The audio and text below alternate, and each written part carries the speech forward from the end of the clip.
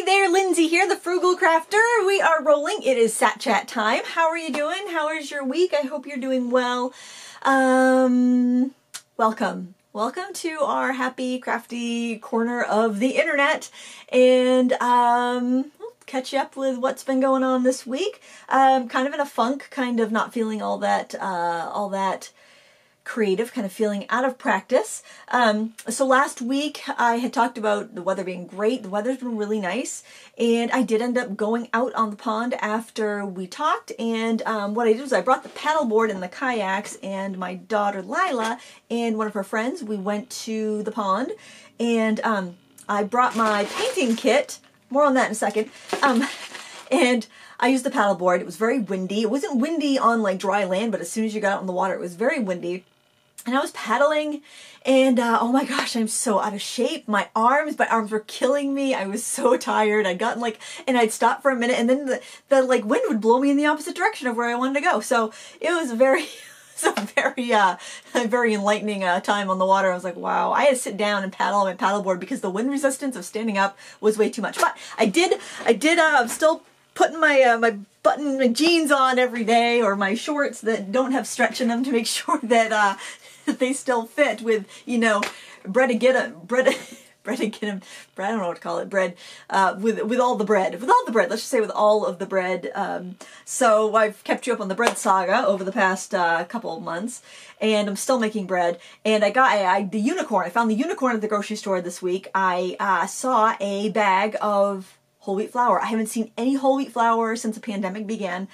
So I grabbed it, and I fed my sourdough starter with the whole wheat flour, and it loved it. It was like, whew, it was like crazy. Within a couple hours, it was more than double. So I wanted to make some whole wheat sourdough bread, but I decided to do half and half because it seems like that was kind of a recommended recipe. And I was making a salad yesterday, and it was one of those really awesome salads where you got the lettuce and you got the cucumbers and the tomatoes and the avocado and what else did I have? Oh, cranberries, dried cranberries, carrots, you know, all the good salad stuff. And so I put some chickpeas in there for some extra protein and fiber. And I remember hearing that you can use the chickpea juice instead of eggs and other things for like a binder. And you can even like whip it up and make like whipped cream or macaroons and stuff like that. But you know, that's a little advanced. But I thought, what if I use that in my bread, especially with whole wheat? I bet that would make it like hold together a little bit better, because I've always noticed whenever I've used whole wheat that it gets all crumbly and dry. And so I added like half of the chickpea juice from 1 can of chickpeas into my dough. I just reduced the actually I added a little bit more flour. You could reduce the water or add a little more flour, whatever. You know, you got to get that the right consistency. I don't measure anything when I make bread. I did the first couple loaves of sourdough just to make sure, because I'd never done a high hydration loaf before. And but now I just throw it in, I mix it up, call it a day. It works out great. It was really good, not dry at all, very chewy, had a great texture, and when you cut it, it wasn't really crumbly. So I'm like, well, that's great. So if you're using chickpeas in your salads and whatnot, anyway, save the juice, put some in your bread. It's awesome. So I was explaining this to my husband, who was so sick of hearing about sourdough. He goes, Lindsay, you could do a TED Talk on bread. He goes, or a bread talk. And I'm like, that's funny. That material is going in the Sat Chat. And he came up with Sat Chat as well. So it's comedy all the time around here. I should get him on the show. I should get him on the Sat Chat. He should co-host it. That would be funny. Maybe. I don't know. He'd probably like, why do you have this thing? What are these supplies? He'd probably be very bored.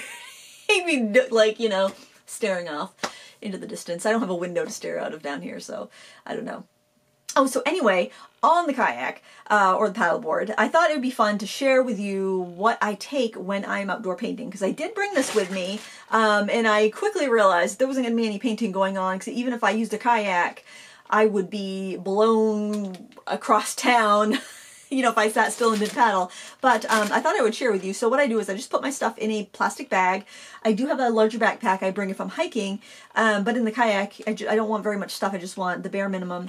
And here's what I have. It's actually the topic in Petite Club this month for June. If you're a member, you've probably seen that video. If not, if you want to join, I'll put a link down below. But anyway, and I have something else to talk to. Yeah, I have a new tutorial up, that one there. We'll talk about that in a second. But anyway, so in my in my bag, I have my little sketchbook, and I actually did a painting today that, not today, this week, that I really liked, because I was kind of in a funk, and I was just feeling like, man, I need to practice. I don't feel like I didn't feel like I was like growing or progressing. I feel like I was just kind of like, you know, treading water, standing still, not like making any progress. Because when you're doing videos, you know, you're teaching on YouTube, you're teaching in classes, a lot of times you want to take a safe route because you want to get it done in one take. I've been limited to when I can film, when it's going to be quiet. And so I tend to like kind of do a safe thing, something I knew I could do in 20 minutes, and I wouldn't be hemming and hawing. I wouldn't be wasting your time. By the way, full disclosure, this is going to be a rambly, chatty chat, and I would highly suggest you find something productive to do while I'm chatting if you want to listen, because otherwise, you know, it's going to be 20 minutes and you'll be like, I just sat here for 20 minutes and listened to this chick rant and talk and all that stuff. But anyway, I felt like I just needed to do something a little more productive, and I was walking the dog earlier this week, and I saw a turkey feather on the ground in the woods, so I picked it up and I brought it home, and I sat outside and I painted this turkey feather in my travel book. And the nice thing about having a little travel set is if you want to go paint on your porch, if you want to go sit in the backyard, if you want to keep it in your car and like pull over at a park somewhere and paint, you have that. And it's simple, and you know, you don't have too many choices to make when you sit down to draw, because you have a couple things and that is it, and you've got to make it work or do without. So it really limits the amount of choices and you get down to business, you get down to the drawing, you get down to making art without the hemming and hawing and the distractions that you have when you're in your studio and you have all these different things to use. Really like how that came out. There's a photo of this on Instagram if you want to see. I don't have a tutorial. Like I said, I was painting outdoors, but then I thought, oh, I'll show you this painting. I'll show you what I bring. So I have a little portable painter. This is a palette that I really like. I'll try to remember to link all this stuff down below. You can find it on Amazon. I think it's a little on the pricey side, honestly, for a little plastic palette. I think it's around 25 bucks.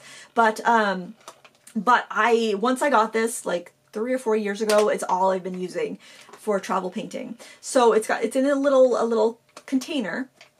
It's the same size as like a Cotman Sketcher box. It's got this clasp on it. You pull this off, and the case actually is your water compartments. So you slide those on each end, and it can stand like that on a table or on the ground, on your picnic blanket, not your basket. That would get tipped over and ruin your food. You got your colors, you've got 2 mixing areas, and it comes with a double-ended brush, so you actually can just use what's there. But I actually sawed off a couple brushes that I had, and they were just cheapy synthetics. I sawed them off so they'd be small and short, and just sanded the ends so they wouldn't be scratchy. And I actually ran the bristles on some sandpaper to make them more absorbent, so it kind of flagged the ends. I have a tutorial on that from a couple years ago on my YouTube channel. I will try, just search DIY travel brush, and I'll try to find the link, but I forgetful these days. In case I forget, you can find it. But I keep those. I have a white and a black pen and a white color pencil. The neat thing about this, though, is that if you're sitting in like a camp chair or you're sitting in your kayak, this can go over your leg or your knee. You know, you can adjust it, or over the edge of like an Adirondack chair, or if you're painting on the beach, you can set that on the sand, and you're not going to get sand in your palette, which is awesome. Because the palette I took my Sennelier palette to the Bahamas, and I got sand all in it.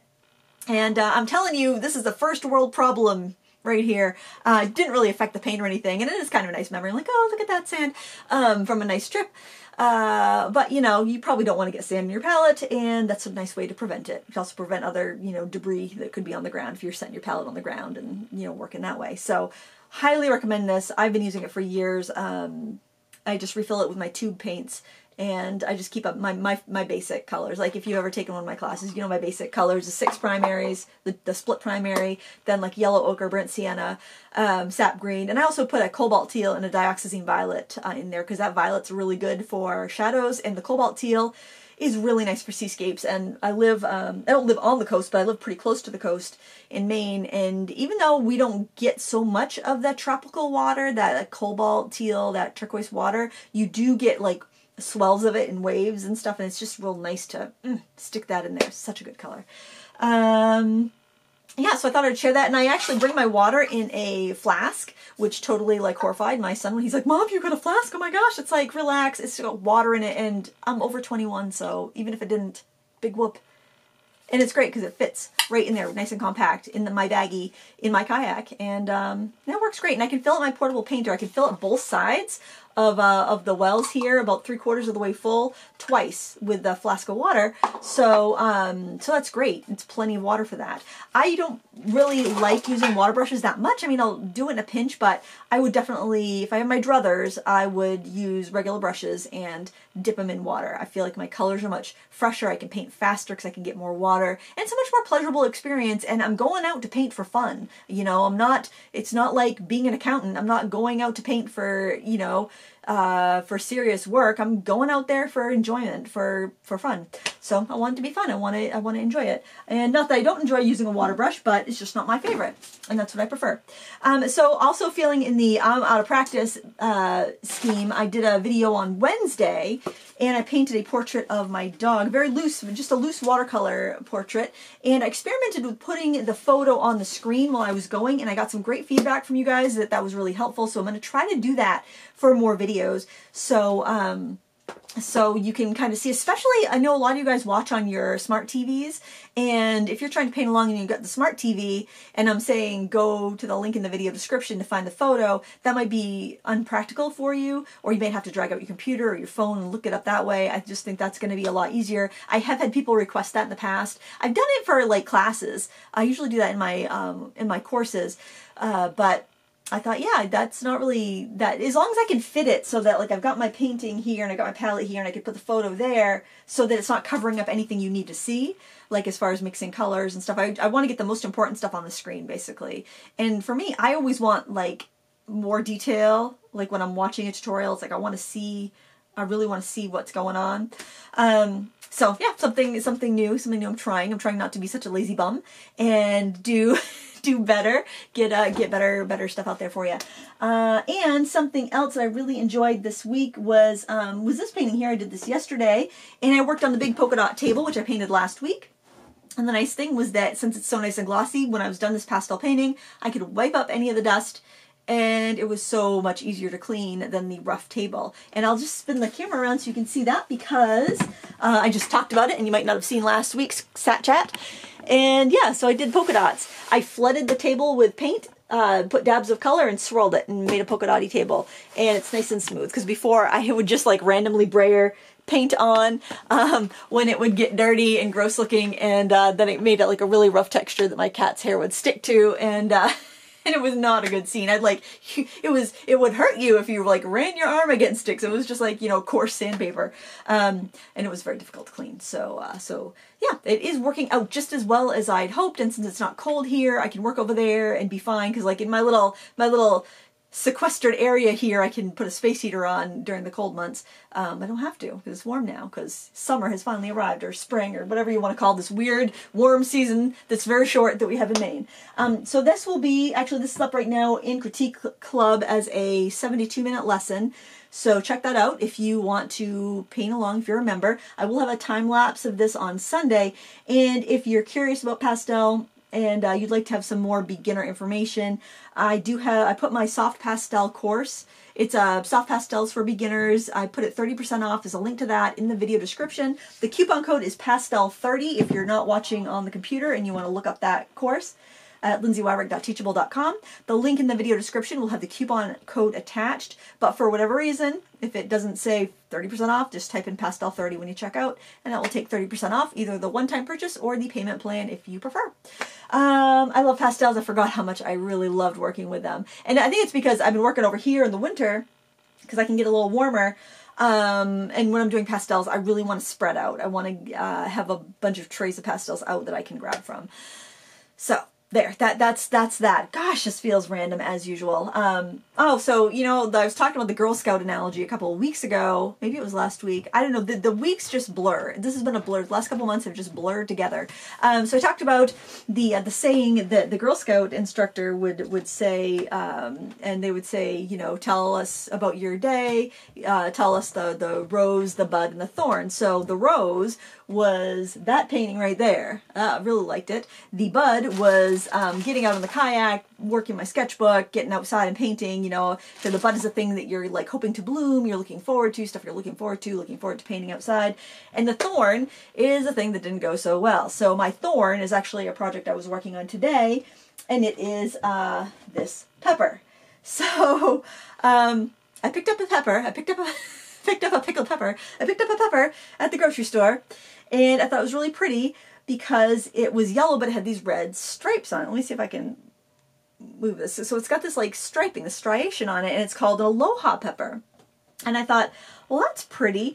It was the same price as like regular bell peppers, so so I bought it, and I thought, well, I will paint it, and then I will eat it. I will put it in the salad. So I was making my salad today, and I put some, cut up a piece of that pepper and put it in there, and I was arranging the leftover pieces artfully on my cutting board here so I could bring it down here and do a still life of it. And I go to the other side of the kitchen to do something, I can't remember what. And I turn around, and I was seeing Maisie munching on the pepper slices. I'm like, Maisie, that's my still life. And she's like, oh, I'm sorry, Mom. And so I'm like, oh, don't worry, that's fine. And I saved the sticker. I'm like, oh, that's cool. It's got like a little like a tiki statue face on it with a little barcode in the mouth, and it's called an Aloha pepper. I'm like, oh, that's cool. That must come from Hawaii. That's so cool. And I'm looking at the sticker, and it says the Netherlands on the side. I'm like, it's not even a legit Hawaiian pepper. It's a Netherlands. I didn't even know they grew peppers.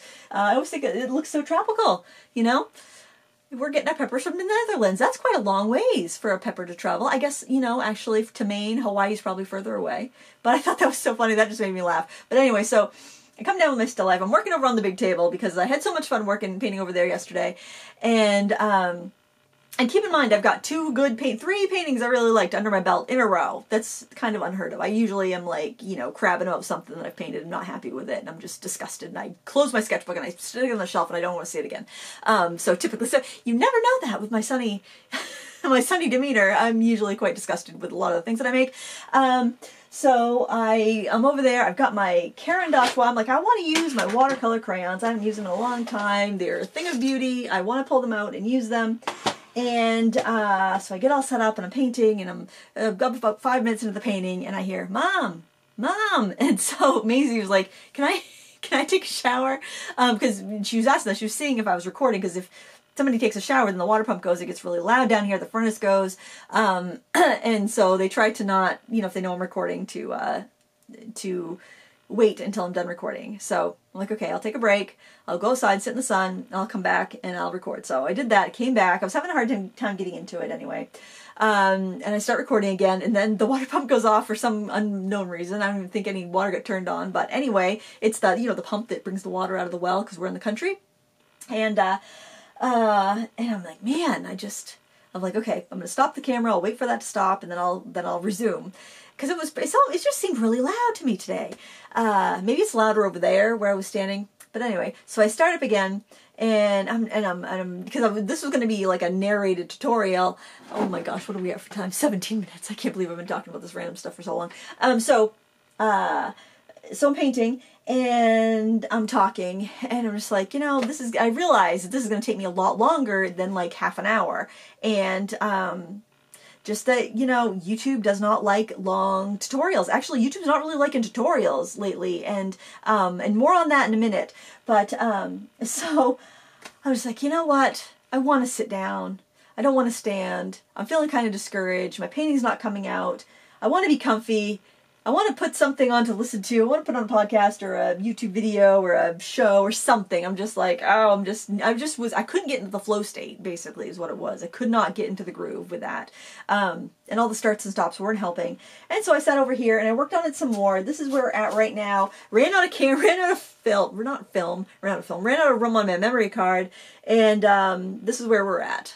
I like the cutting board. That's about it. I'm hoping that this is one of these paintings where I come back tomorrow and I'm like, well, that's not so bad. Hopefully that's the case. Although I'm laughing about the sticker that says the Netherlands on it, I'm not gonna lie. I was feeling pretty cruddy about that painting until I read the sticker, because I thought it was gonna say Hawaii and it said the Netherlands, and I found that hilarious. Little things that amuse me. But if you can find those funny things in your day, then grab them, hold on to them, hold them tightly, because we need the levity. We need some things to make us giggle once in a while. So, oh yes, so YouTube. So, YouTube does not like the long tutorials. It's frustrating because I know there's so many people that want to learn. I think people are having a hard time learning right now because it's, you know, life is so scattered and stressful, and dealing with everything is has people not in that frame, not in that groove, that artsy groove, that groove you need to be able to settle down and get into and get lost in your art. And now is a time where people really need it. So I want to put those tutorials out there, but I understand it's really hard to like buckle down and get to work and work on your artwork. So I totally get that. So I can understand why tutorials aren't really doing that well, but I also think that YouTube isn't really pushing them, because I log on and I'm not seeing, I go to my sub feed first because I want to see the people I subscribe to. What a thought. Think, you know, wouldn't you think that people want to see the people they're subscribed to? I do. So that's where I go first, and I watch the videos there that I want to see. But I'm not seeing, like, on my homepage, I'm not seeing any tutorials recommended to me. I am seeing, I'm seeing a lot of news. I'm seeing so a lot of podcasts, actually, because I do tend to, I listen to podcasts on my phone when I walk the dog, but I also listen to a lot on my computer just because it's convenient. Yeah, I don't feel like I'm seeing that variety. I want to see delightful projects that spark my creativity, and I'm not seeing that. So I know other YouTubers out there are putting these tutorials out, and we're not seeing them, and that's a shame. So if you are a crafty YouTuber and you're having a hard time getting your stuff seen, it is across the board. I don't know what to tell you. And I've actually had 3 people email me this week, 3 lovely, awesome people who are also makers, artists, creators, that you know, they're looking for some tips and career advice, and advice on YouTube, and I'm like, you know, if I knew, I would be doing it. You know, I've definitely seen a decline in the how-to realm over the last couple of years, the last 3 years especially, but it could be that my channel's 10 years old, and it does seem like YouTube channels, when they hit about year 7, they start to decline. So I figured I'd jump the shark, I guess, is to coin a phrase from Happy Days. You know, I jumped the shark. It's all downhill from here. So it could be that. I mean, yeah, I'm sure maybe my ideas were fresher when I started, or more interesting, or more, you know, maybe they cast a wider net, or people are just sick of me and they moved on, and that's fine, you know, hey, can't blame them. But yeah, but I'm noticing this on other people's channels too, so I don't know what to tell you. I just think that, and I also think that YouTube is not promoting the how-to content that much. I think part of it is because when people watch a how-to video, a lot of times they get off the computer and they go do the thing they just looked up on how to do. So, you know, and the funny thing is I haven't really been seeing a lot of sourdough tutorials lately, and that's something I was watching some videos on, probably because I watched a sourdough video and then I went and made my sourdough bread, or did whatever I needed to learn how to do because I was completely, like, lost and I needed to find a video on it. So they probably like, well, geez, that video made her leave YouTube. We don't want to show that because we want to keep those eyeballs glued onto our platform. That's what all the social media is about. So yeah, I don't know what to tell anybody. I think the best advice I could give as far as succeeding as an artist, my first advice would be, if you think you want to be an artist, is to ask yourself if there's anything that you could do and be reasonably happy with that is a more secure path. I would honestly say do that and do your art for fun. You know, if you have if you have a knack for numbers and you love math, you know, go do something in mathematics, be an accountant, be a bookkeeper, be something that is secure, that, you know, satisfies that need, that financial need, and then do your art for fun, and then you won't have the stress of relying on it. Now, I am not a very balanced person. I love the fact that I can make a living as an artist, but it's not always very reliable, and it can be very, what's the word? The opposite of reliable, unreliable? Fickle. It can be very fickle. So, yeah, so my advice would be, no matter what you're going to do, would be to get good at it. Always try to get better at it. Be kind to everyone. Treat people with respect.